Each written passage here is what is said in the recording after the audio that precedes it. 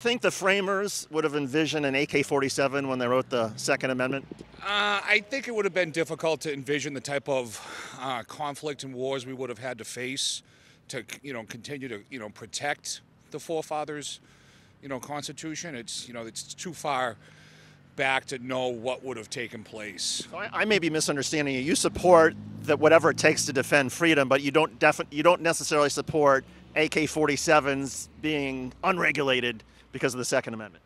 Yeah, no, I mean, that's a fine line. So your personal gun fetish is more important than promoting public safety? And it's needs to be protected, the Second Amendment, as far as, what would be the means to protect us for, the type of stuff that comes against us. But it's to take away one particular weapon based on what we're seeing isn't just justified. It's not justified. No, I don't think so. I think it's because it's not the weapon, it's not the gun that's causing the crimes. It's the mental, mental dysfunction that we're having. There's just so much going on in our country where we don't have enough support for mental illness. But what are Republicans doing to fix this mental health crisis? I mean, surely it's not voting against bills that fund mental health programs. There was a period, though, for 10 years where the United States essentially banned AK-47s, and the number of mass shootings went down. Yeah, again, those are all, things that, has happened over time. But again, it's like the mental illness is the real fight we're fighting right now. We need support for all the people in the world. Oh, so universal health care, where regardless of your situation, you can go and get mental health treatment? Oh, but I guess just Republicans like to talk about it instead of do something about it. I come from a place where all of my friends have guns, many of them use ARs. I guess my question is do you concern as a federal official, as a lawmaker, as somebody who legislates, that something like that maybe diminishes the impact of what this moment is and kind of the conversations that's happening, at least if you're trying to reach a resolution on issues? Well, if Joe Biden is interested in reaching a resolution on the issue, let him deal with the southern border. We have drugs coming across the southern border. And this crisis, this mental health crisis that we have in this country has a direct relationship to our drug laws being loosened and the lack of funding at the state level for mental health services. Wow, that was a complete 180. But I guess that's what Republicans do best. Deny, deflect, distract. Look over there.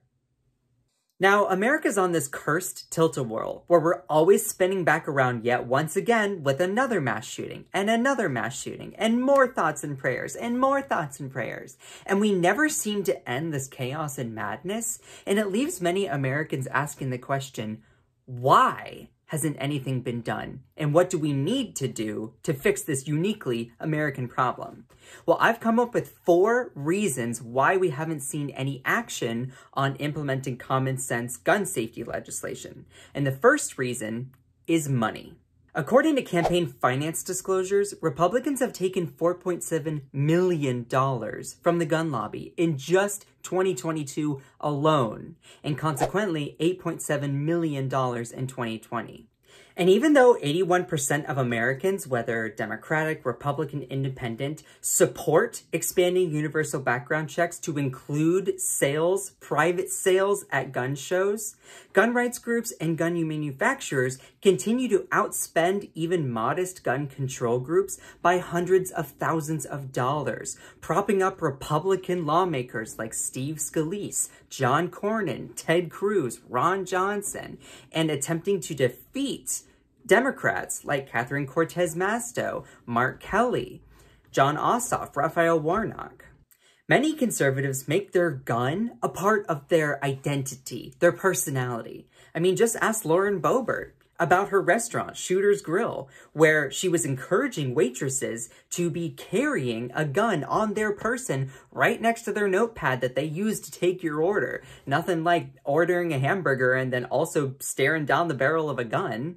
But also they make this tool, this deadly tool, a part of their personality, where they even put it in their Christmas card photos, recruiting their kids to hold assault weapons along with them and pose for their Christmas cards. And yet they have the audacity to claim that they are pro-life. Seriously, give me a break. ATF, alcohol, tobacco, and firearms. In Western Colorado, we call that a fun weekend. But DC bureaucrats have used this agency to infringe on the rights of the American people. Second Amendment is absolute, and it's here to stay. A recent report states that Americans own 46% of the world's guns. I think we need to get our numbers up, boys and girls. And the third reason is gun access. Without adequate gun safety laws and the prolific ease of access in order to obtain guns, no wonder guns fall into the hands of citizens prone to violence. And see, Republicans will respond, oh, well, guns don't kill people. People kill people. Yes, but people kill people with guns. And if it's the ease of access, that's the problem. Now, I've had many discussions with conservatives where they'll say, oh, well, if you want to ban guns, why don't we just ban cars then? Let's just ban cars. People die from cars. And I say, okay, yes. But it's not like we don't have laws put in place to reduce the casualties, unintended casualties from cars. We have laws set in place where you have to go and get a license, take a test, renew it. You cannot drive while under the influence. You cannot drive over a certain speed. You must wear your seatbelt. You must stop if you see a school bus dropping kids off, even if you're on the other side of the road.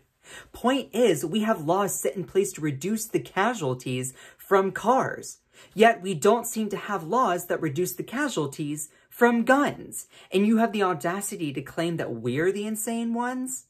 And the last and final reason is the lack of political will and old leadership. Look, 2/3 of our senators are at or over the age of 60. So almost about retirement age. And considering that gun violence affects younger people at a disproportionately higher rate, it's no wonder that our leadership feels disconnected from the modern American problem. And also, the average age of our current House of Representatives is 57 years old, meaning they are vastly out of touch with issues that affect young people.